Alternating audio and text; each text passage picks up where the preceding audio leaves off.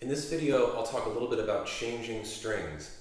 This is something we have to do as guitarists relatively frequently. There will come a time when these bass strings don't really have the full sound quality and richness that they once had.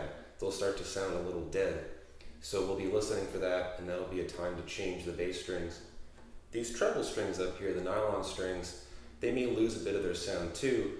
Also, when we play these strings, we're using our fingernails on these nylon strings. They'll just start to get a little bit scratched up from all the nail use on those strings. It's a little hard to get a good clean sound at that point, so we'll need to change these treble strings. So I'll change the bass strings first. I'll change out this 6th string right now.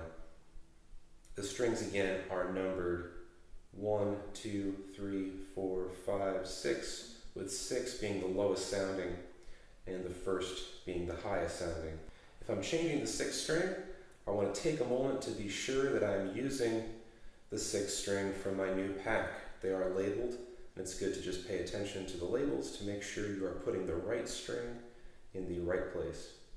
When I'm changing the string, first I'll just tune it down really low so there's tons of slack. With enough slack in the string, I'll just be able to undo the loop here, take it out. I will now unwrap my 6th string right here, take off that label. Where the label is usually the end of the string that is nice and tightly wound. There's often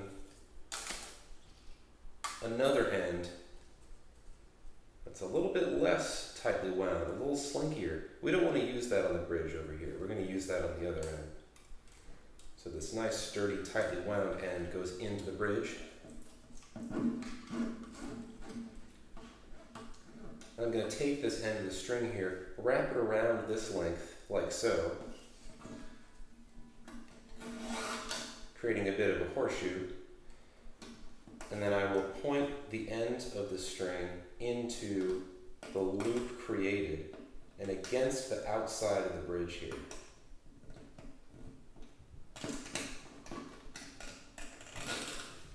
Holding it in place with my finger while I pull it taut with the left hand. So there's your loop on the bridge. Now we're looking at the headstock over here, and I'm going to take this other end of the string, feed it into the hole in the tuning peg. It's helpful if the tuning peg hole is facing toward you. I'm then going to take the end of the string, feed it back through towards me here. Hold it here. I'm going to do a similar thing to what I was doing at the other end on the bridge. I'm going to make a bit of a horseshoe, come around and under this length of string here, and then pass it back down. Pull it tight. So while holding the end of the string here, I'm going to tune it, the 6th string here. Now the tuning peg hole, where the string is coming out, will start moving away from me. When it's about out of sight, on the other end here, I'm going to tug one more time on this end of the string, which is going to lock this string in place right here. So now that I'm holding it tight, I can keep tuning.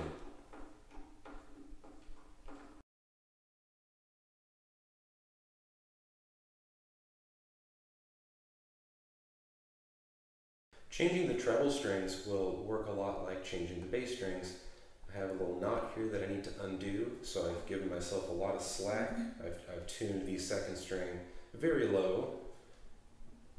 I will just push this bit of string through the bridge here to give myself a little more slack.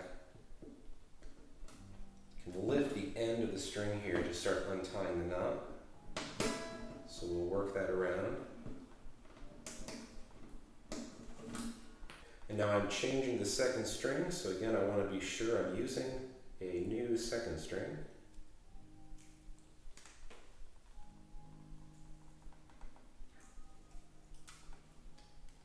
I will take the end of the 2nd string, thread it through the bridge. And now when changing the bass strings, We made a horseshoe by taking the length of string over here and coming around this way toward ourselves, under the longer length of string, underneath and this way.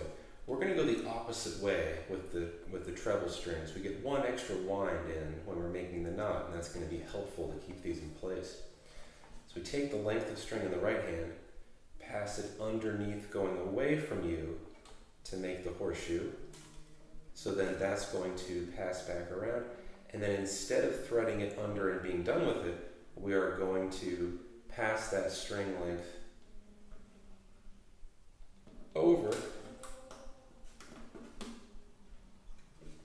and then over again. It's going to come over this length of string.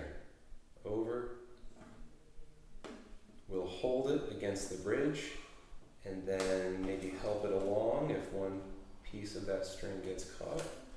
Go. And pull it tight against the bridge.